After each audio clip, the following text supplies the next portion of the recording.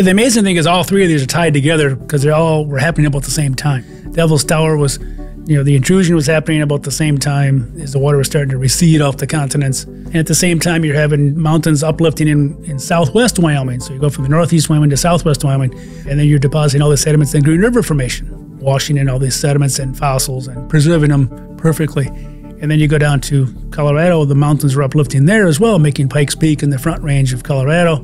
And you're folding these earlier flood sediments that were deposited in the earlier mega sequences, folding them up vertically and exposing them. And even the exposure of that, the erosion of that to expose it was probably part of the receding phase as well. To shear those down right down to, you can see these little thin sandstones standing up vertically.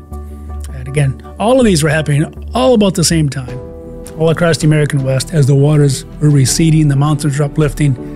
It's just an amazing display of the beauty that can come from a disaster, a judgment of the flood.